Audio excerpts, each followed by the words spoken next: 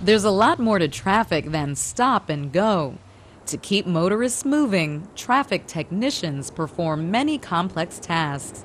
They might set the length of time a light stays red, count the number of trucks using a particular bridge, make sure a road crew is protected and well marked, or analyze accident reports to determine if a highway interchange is too dangerous. Those are just a few examples of the work that goes into enhancing safety and the smooth flow of traffic. Many traffic technicians work for government agencies.